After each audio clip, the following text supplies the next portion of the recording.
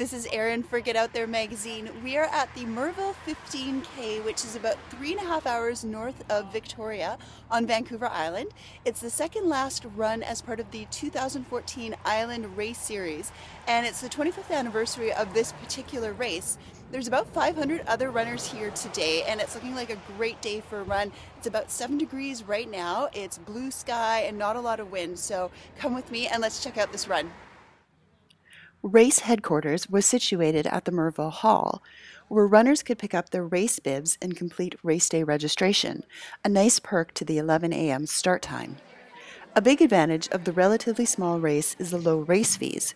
Early bird entry is just $20, with race day registration costing runners $35. The race follows a rectangular loop around agricultural areas, and the start is situated about 1 kilometer away from the hall, which gives runners a chance to warm up and get rid of any pre-race jitters.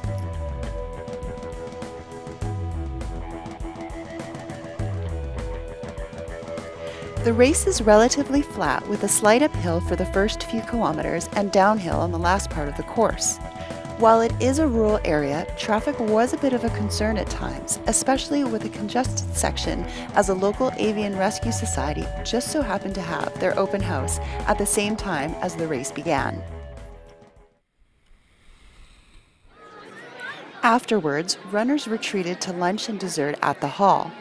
The race serves as a great prep for those looking at longer half-marathon or marathon distances coming up in their racing season.